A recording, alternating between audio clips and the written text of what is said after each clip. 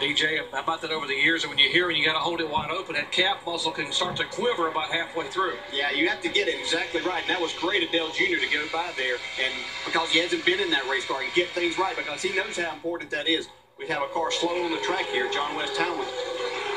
And we are over, though. Trying to get it started. Say it won't turn over at all. He's only over there. How many volts? Turn 4. Yeah, he should have enough speed to get to pit road. NASCAR. It's going to take a while, though. He may not get there. He's going I got plenty of slow. I'm not sure he'll make it. That's 10-4.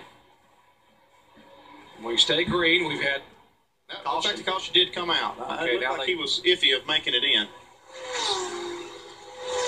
And you can't have somebody riding there, but the leader's getting ready to come off of turn 4, and if something happens, you can't put someone in that position, even though it looks like he's going to make it to the pit road. He'd be a sitting duck if they had a crash coming off of that corner, and it'd be a dangerous situation for everybody. And he will roll his car on the pit road very slowly, but that will bring out caution for the second time tonight. We are going to be in a situation here with 45 laps complete, Andy, that may be looking that somebody could stretch if we happen to go green. Boy, it'd have to stretch it a long way to make it under that condition. That's 55 laps from here. It'll be 54 next time by. I haven't talked to anybody that said they could go quite that far.